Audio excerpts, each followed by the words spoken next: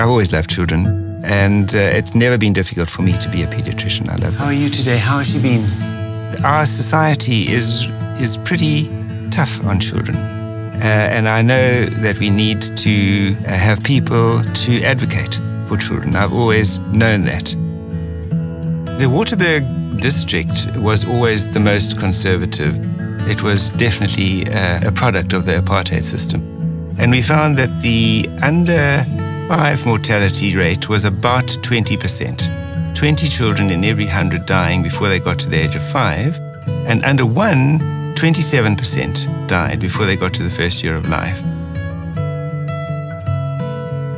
And we were able to reduce those numbers down to less than 3% and less than 5%. When you look at what the needs are that children have, first they need to be loved. The next thing they really need is good health, and they also need good education. It was the height of apartheid, and it was illegal to have a secondary school for black children in a white area.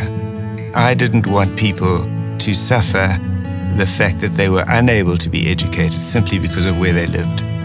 Eventually, I found somebody sympathetic, and he said if I called this a farm school, he would turn his blind eye to the fact that he knew it was going to be a high school and give me permission to do the building.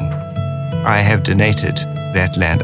It is not owned by any one individual. It's owned by a trust for the community.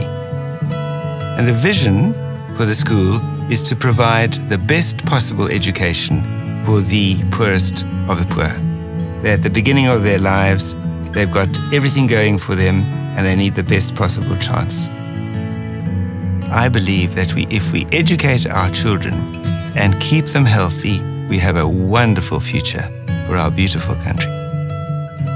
It has been remarkable. It has been remarkable to see children and young people grow and develop. I always feel humbled by that, and very grateful.